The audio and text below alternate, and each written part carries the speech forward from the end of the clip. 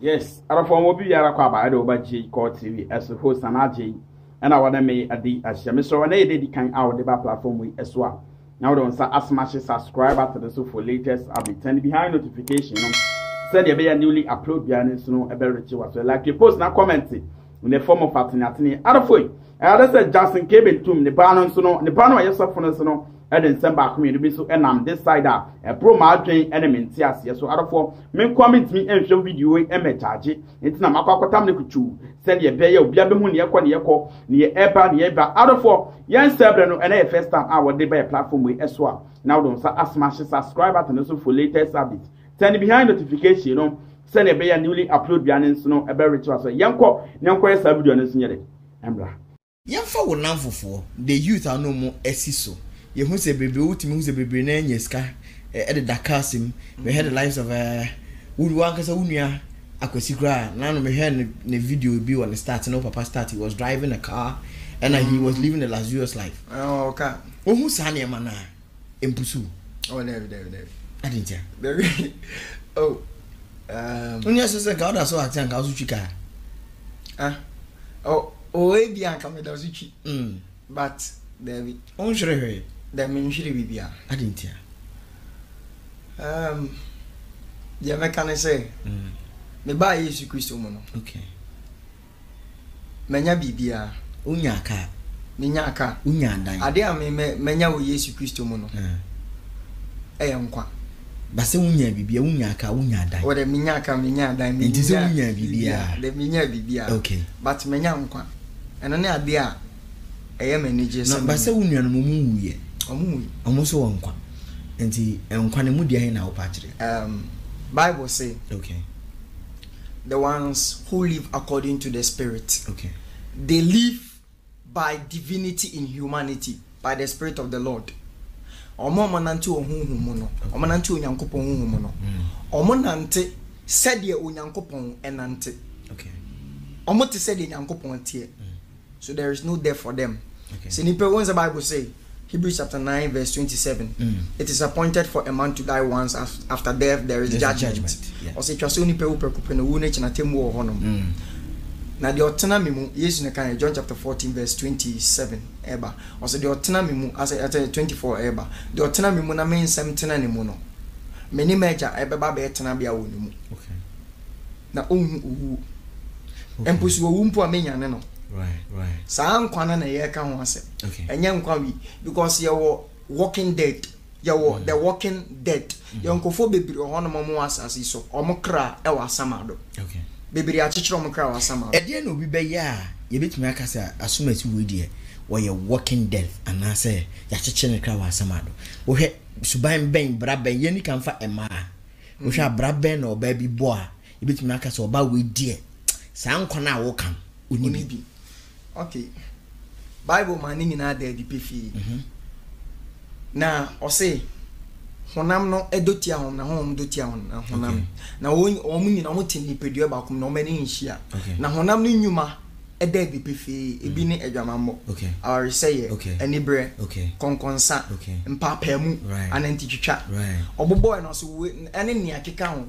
Na anuanom me ka chem say we nyina ene one a onyo nyankopon hindi. Beautiful. Na honhom na aba ene de odo aboje cherry ayemuye right enije right ono says we nyina na wo na obede obenye onyankopon hindi akọ it is a saba we eni umu a se honhom aba ni umu a that means say bonsan betimi de waye de opebia demons omo asase nyina so time bi opebia obetimi aba betena omu okay time bi opebia obetimi de waye abrabo na honam abrabo na obetimi de waye okay ana Paul John Kasimbi 1 John or Kasimbi or say 1 John chapter 4 1 John chapter 4 ending no or see anyano muhunu see your bone aye de ko wum your bone aye uwu bone any your bone aye yemfa ko wum na bone aye de ko wum ne say emamo ensom abosom.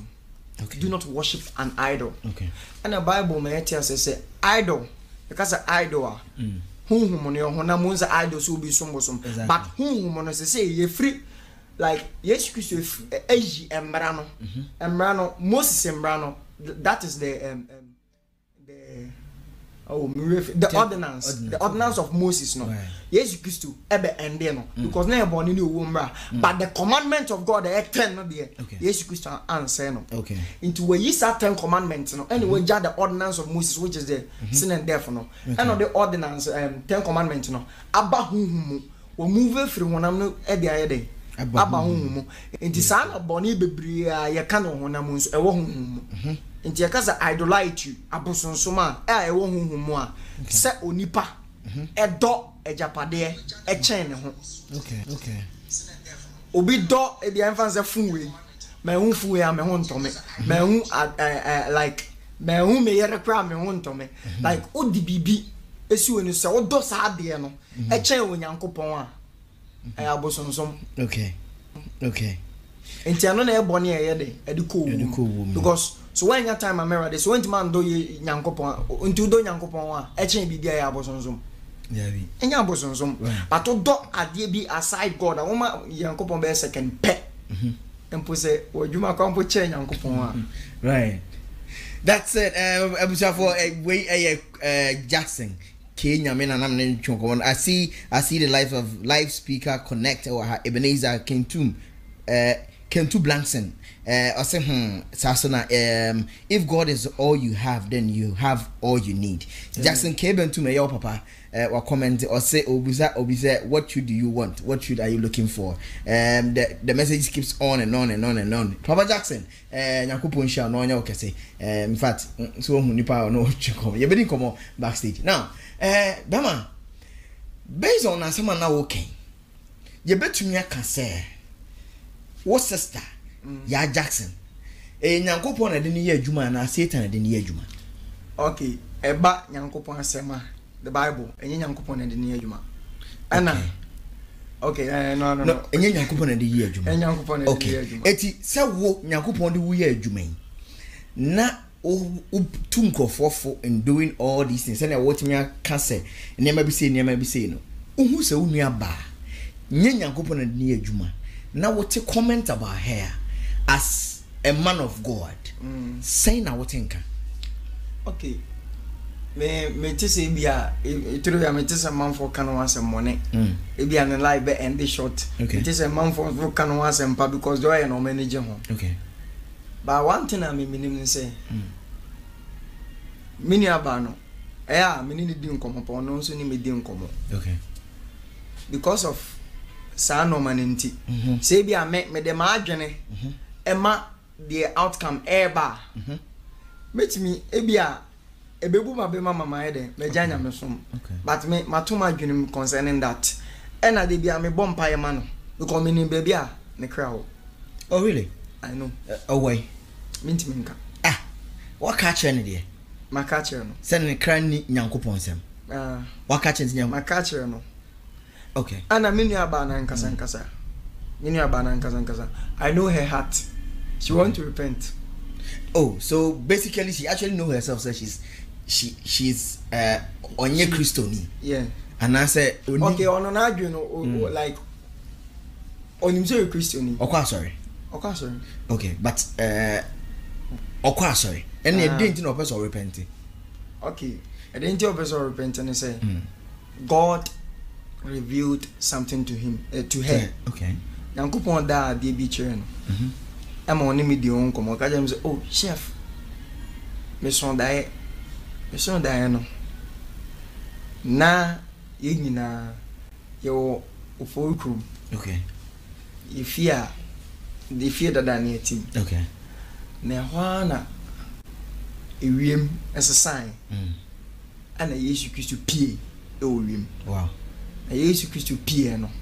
Na nipa dwane hu aba ana o say na ana o ka say o say me ka say onyankopon ebuafu na oba be kunkum nkrofo bi oba be yin. Yes, arafo na say we sin sama Jackson Keben to me the panon so no e di apart he was once to say a Kumawood actor and I say was say one of the nyankopon eden in sakan to a film because I say want me and Tony Kra and farmer bon something no ni nuanom etuchika about one dey onyanya aka no because on want me and selling the so and fa ma bon some adofana se wensin nsam a brantin so e de ya ba ponten e ha e na de djuma de so e besim do biara se e be hia bi makramo baba.